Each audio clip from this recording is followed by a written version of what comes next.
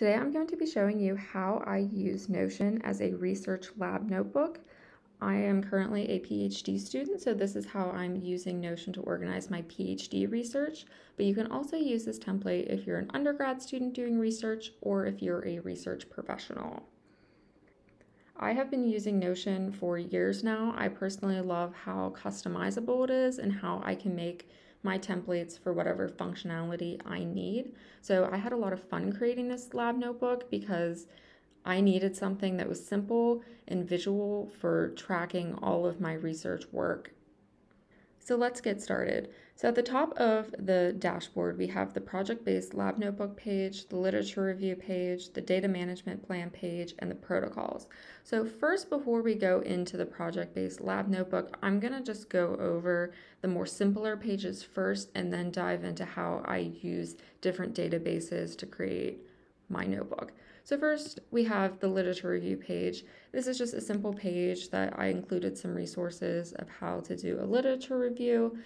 And then we have the database for literature review. So here you can simply create a new entry, put the title in, you can label it with the topic, you can identify the knowledge gap, or any other major points that you look for when you're reviewing papers. I personally include all of these things when I'm looking at papers, but depending on your field, you might need to change these things, and you can simply do it by editing the property, and then you can also link the file as well. Now, I have heard that some people have used Notion with their Zotero app.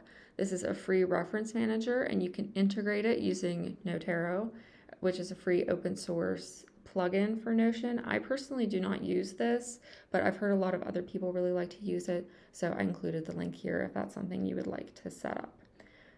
So now we go back to the home page, and then if we just go on to the data management plan, I personally think having a data management plan is something that people often overlook if your lab doesn't already have one. So I think it's important to just have your plan readily available, visible to you, so then you can keep track of your data in a streamlined way. So I included some resources here as well, but you can basically just type in whatever you need for your data management plan here.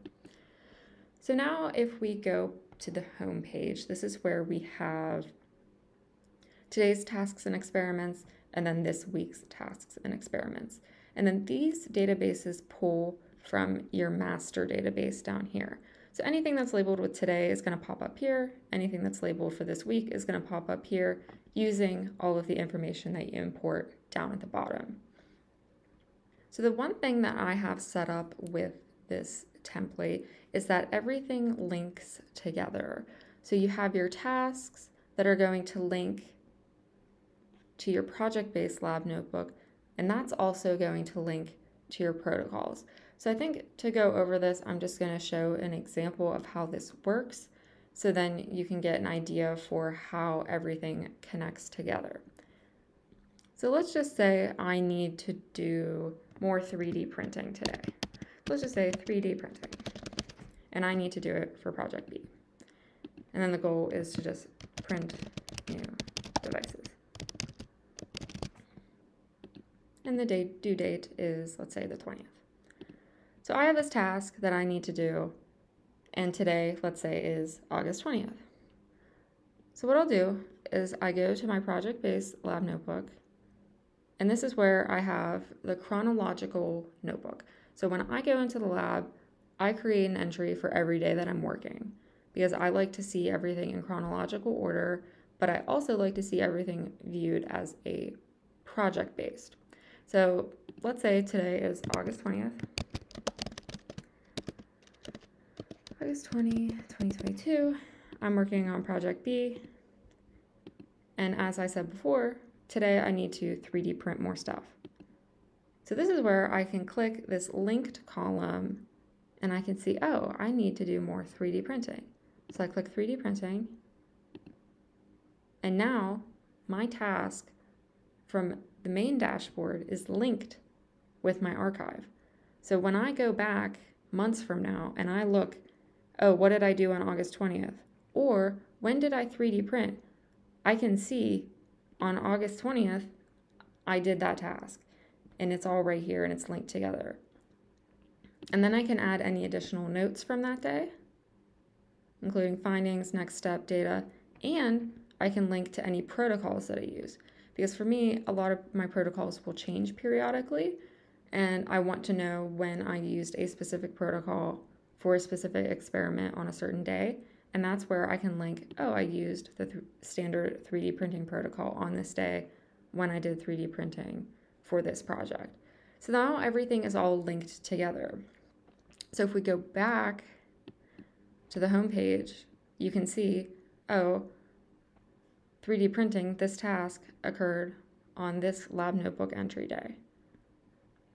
So I like how I can link the task and experiment to my lab notebook entry, but then I can also see any days that I used a specific protocol. So if I want to go back and see, oh, when did I use this protocol, all of my lab notebook entries are going to be there, and then I can go back and see any relevant notes, any specific findings for that day. I can always go back and find my paper trail of how I did a certain experiment or a certain task. So I really like this linking system. I think it's a streamlined way of keeping everything organized because I have so many tasks and experiments that I'm working on in parallel. So right now in this template as is, I don't have any filtering or sorting set up because I feel like this is something that's very personal to whatever type of visualization you want to have with your databases.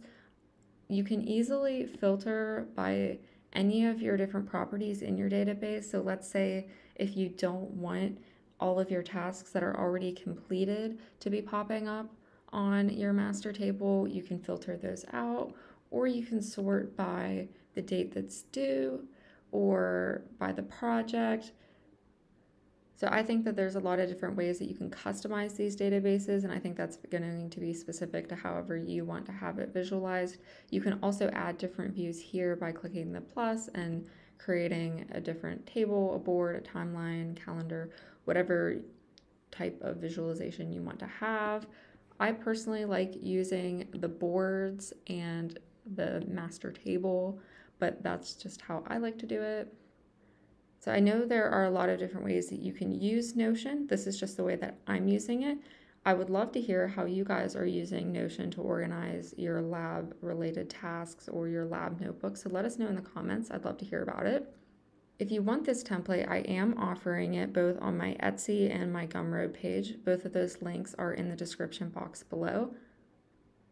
I also use Notion in a lot of different ways just for organizing my graduate school life since I'm working with coursework, I'm working with research, manuscript writing, and so much more. So I plan to post more on my channel about how I'm using Notion for graduate school. So if you're interested in seeing those things, like this video and give me a subscribe so then you guys can be up to date on when I post those videos.